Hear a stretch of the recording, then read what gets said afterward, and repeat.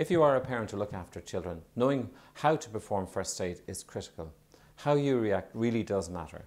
If you found yourself in an emergency situation, would you know what to do? And if not, why not? Watching this 1-minute video could help you save a life.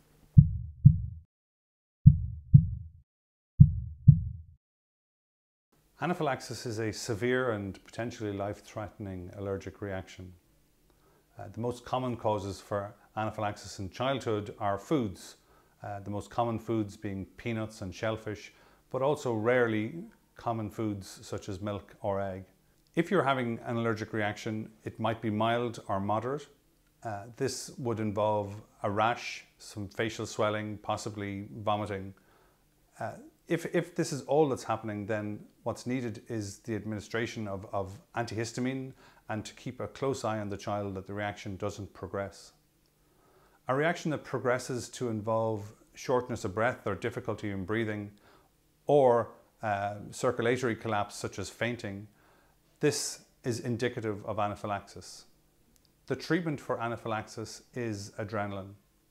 The adrenaline pen should be given as an intramuscular injection to the upper outer thigh.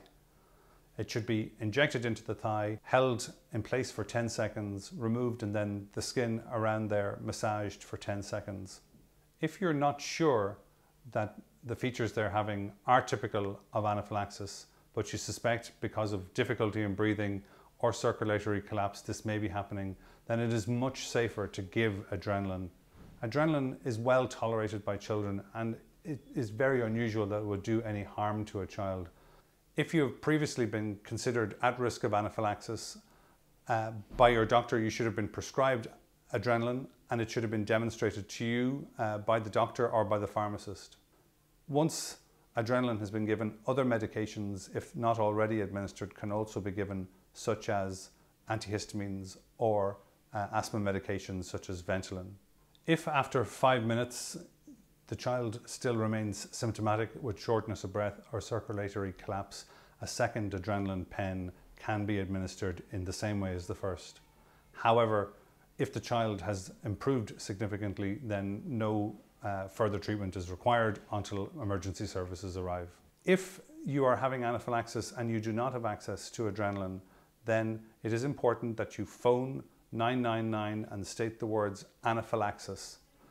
Lie the child flat or get them into the most comfortable position they can manage, and if you have antihistamines available and they have not already been given, these can be administered.